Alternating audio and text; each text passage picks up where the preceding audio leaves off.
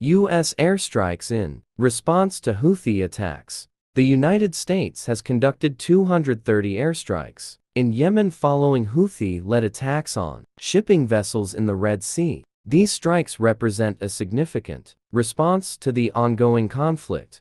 Last month, American forces intercepted ships transporting lethal aid from Iran to the Houthis, including drone components, missile warheads, and anti-tank missile assemblies. Deputy Assistant Secretary of Defense Daniel Shapiro emphasized that this aid violated international law. Despite the U.S. strikes, the Houthi group remains committed to maritime attacks, utilizing their remaining weapons inventory. Congressional testimony and Red Sea battle. Tim Lenderking, the U.S. envoy for the Yemen conflict, and Daniel Shapiro testified before Congress. This marked the first time U.S. officials addressed the situation since President Joe Biden ordered strikes against the Houthis in an effort to halt their Red Sea attacks. Recently, U.S. Central Command reported that they shot down 5 Houthi attack airborne drones in the Red Sea. American strikes on Yemen are named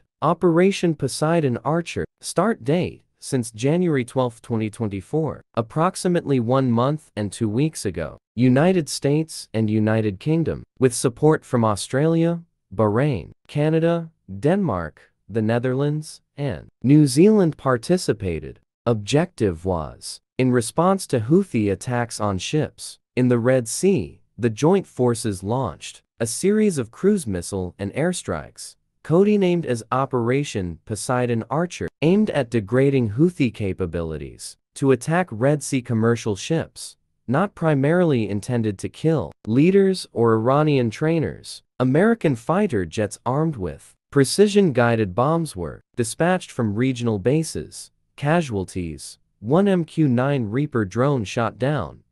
Houthi casualties: at least 5 people killed and 6 wounded. Background of this operation was Houthi attacks on commercial ships in the Bab el-Mandeb Strait escalated during the Israel-Hamas war. The Houthis declared support for Hamas and targeted vessels transiting the Red Sea. These airstrikes have significant implications for the ongoing conflict in Yemen and the security of the Red Sea region. We will present the timeline and targets details, the effects, and reactions of the strikes in details later on.